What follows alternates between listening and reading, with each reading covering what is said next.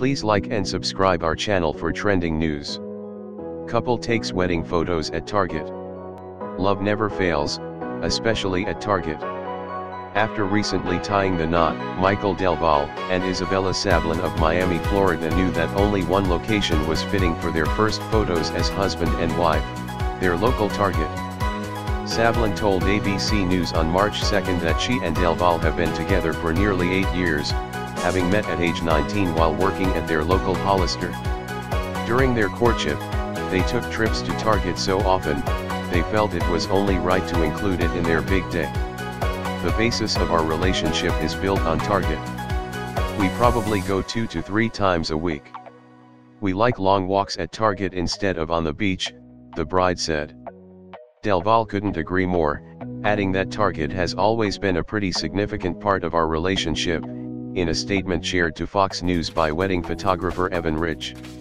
When we needed something to do on a slow Thursday night, Target was always there with open doors.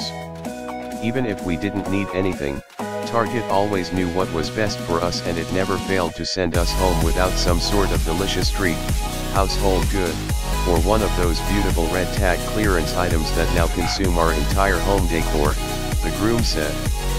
When it came time to decide on a location to shoot our engagement photos, we knew it had to be somewhere with deep personal meaning, somewhere that contributed to the development of our relationship, so naturally our first inclination was the enthralling aisles of our favorite emporium, Del Valle cheekily quipped.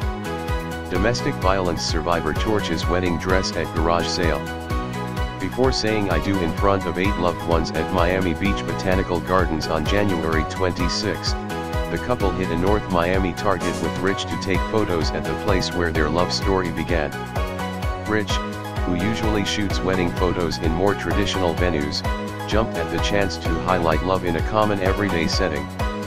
The wedding photographer told ABC that he played off the energies of the new Mr. and Mrs. as he caught sweet shots of the couple sharing a slushie, trying on sunglasses, riding a bicycle, picking up frozen pizzas, and generally reveling in all the best that the retail superstore has to offer.